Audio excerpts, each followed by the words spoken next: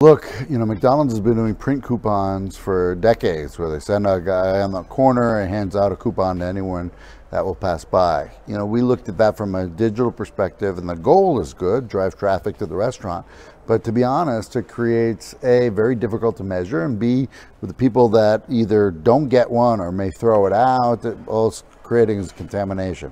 Digital is a great solution. Our first pilot was last year in Brazil, where we partnered with Twitter and with Coca-Cola, and the concept was Twitter Coke no Mac, which is in Portuguese, in McDonald's.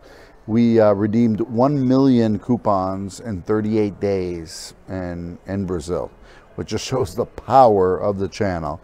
This blew out our projections. We didn't know what to necessarily expect, but it was a huge driver, and a percentage of people that went for their Coca-Cola also bought product in the restaurant. It was a huge win for the company. Now we've been doing digital couponing.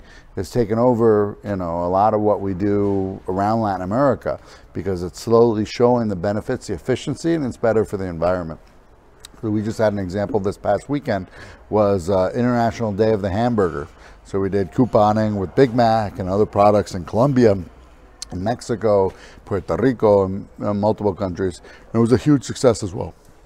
Couponing is a step in the direction that we need to go, just to understand our clients, personalize their offers, and be able to have a relationship. They've had a relationship with McDonald's since they were 8 years old.